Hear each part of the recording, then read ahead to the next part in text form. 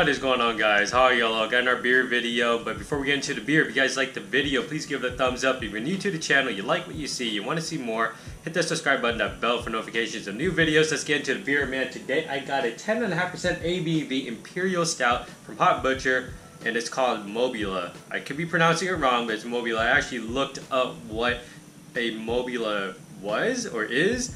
I assumed it was like a manta ray. Apparently, manta ray is a subspecies of rays, and they can grow up to be like ginormous, and mobulas are just like a smaller version of them, or a smaller species, subspecies of rays, and smaller.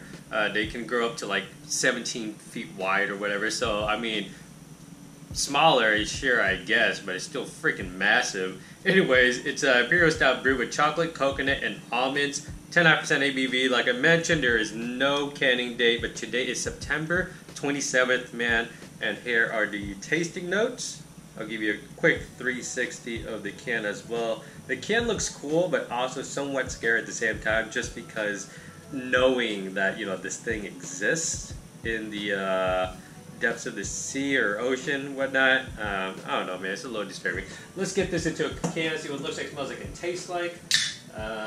Pretty excited, man. I haven't had a stout, honestly. Oh, no, I had a berry-aged stout a couple weeks ago, just because I was craving for one. But I picked this one today because it's like gloomy and it's all fall-like outside. I mean, I don't think it's quite fall yet. It could be. It's just, yeah, it's wet and rainy. Your typical Pacific Northwest type weather, man. So I figured an Imperial Stout today is very, very fitting. So I poured with about one finger of head. Probably would have developed more head if I poured a little more aggressively, but nonetheless, it was actually pretty creamy, pretty dense when it was here. But it looks like it's dissipating quite quickly. I can actually smell the almonds and the coconut. It smells like a Mounds bar, I'm not gonna lie. It smells like a damn Mounds bar, man. But the head was this nice, dark mocha cappuccino head, man. Dissipated quite quickly, as you can see here. And the beer itself, the color is pitch black. Let's put it to the light. Yeah, that bright ass light in front of me doesn't even penetrate the beer whatsoever. It's just like a jet black beer, man. Yeah, looks like a freaking delicious stout. It also smells like a delicious stout. And I haven't even got the aroma yet. But yeah, let's get in on it. Excuse me. Oh, Jesus, dude. Like, it's crazy. Like, the almond, I didn't think almonds was going to come through super strong. It smells like hella almonds. Like, just mad almonds. It's crazy. Oh my God. It's like almonds and super toasted coconut. I'm trying to think of some toasted coconut snack that I have not often, but like I've had before multiple times. It's like something coconut. It's like coconut chips, not coconut chips. I don't know what the hell it is, but it smells just like that. And that stuff was hella good. It was like chocolate, chocolate and like coconut or some shit. I don't quite remember, but it was like mad. Oh no, it's granola cluster balls from like Costco, bro. So like it's I think it's chocolate, but it's like granola cluster balls with like maybe chocolate chips, but for sure toasted coconut flakes around it, or ribbons, I guess. This smells exactly like that with the added almonds. I don't remember it had almonds or not. It might have had almonds, but this smells just like that, maybe a tad sweeter. Yeah, that almond smell is ridiculous. Definitely like a dessert beer smelling, dessert stout type of beer. It smells like a dessert type stout. There we go. Yeah, just ridiculous. Sweet, but maybe hopefully not too overly sweet. Toasted coconuts, almonds, maybe even toasted almonds, honestly. What else do I get in here? For sure chocolate. Like that's a given. I think there's actually chocolate in here. Imperial, yeah, brewed with chocolate. So yeah, milk chocolate for days. Not getting any like dark chocolate bitterness or anything like that at all. Honestly, it just smells like a Mounds bar on like steroids, or maybe you melt it in the microwave. So like all the aromas are like just blending and just like coming off of the Mounds bar, I guess. It just smells amazing. Let's get into it. Cheers.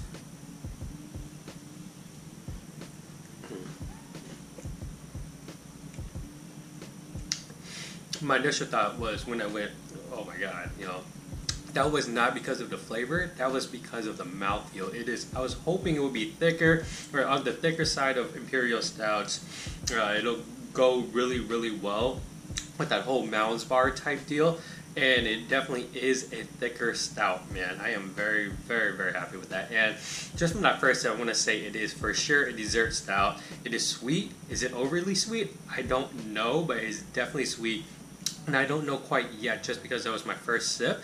And towards the end there, I do get chocolate bitterness. I do get some slight coffee bitterness there, but not overly coffee bitterness. There's no sourness to it, so there's like not like green sour coffee, I suppose. That flavor is just very off-putting to me. It's not always bad, but usually it's in thinner stouts, in my opinion, or at least in my experience, not my opinion, in my experience. This is, for the first sip, amazing. Like, it has all the right flavors. It actually has some alcohol burn. I'm getting that now. 10% ABV. I totally expected that, man. Let's go for another sip.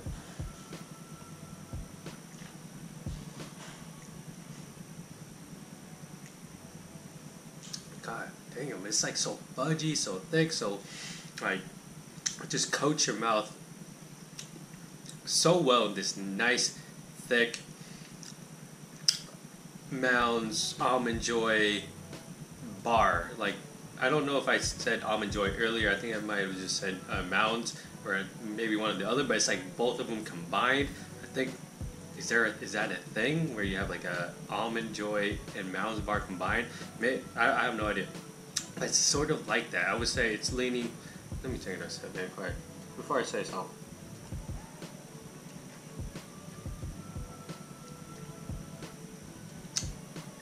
No, I think it's a pretty good 50-50 split between like the Almond Joy and the Mounds bar, man. You get more, definitely more Almond Joy up front, and it fades out into this nice like milk slash, I'm gonna say, very, very subtle hint of dark chocolate, and the coconut, toasted coconut, definitely comes through towards the end there, and then it fades out into that nice coffee bitterness.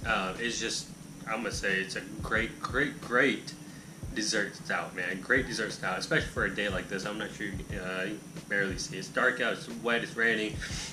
Just a perfect, I think, stout to be drinking next to like a fireplace, a fire pit, things like that. Just be chilling, watching a movie or whatever it is, man. I think it's just like that perfect, like comforting beer, comforting style of beer. I don't even know what to call this. Like the style of beer, maybe like stouts are comforting. I mean, they're like comfort beers in the winter. This takes it to a whole nother level with the whole dessert and the decadent, fudgy, oil sludge like mouthfeel, and just everything about this beer is, man, it's just damn good. I mean, I like dessert stouts. I like pastry stouts, dessert stouts, whatever you want to call them. Some of them are way too damn sweet, and I get it, it's pastry stout. This is sweet. It is not overly sweet, man.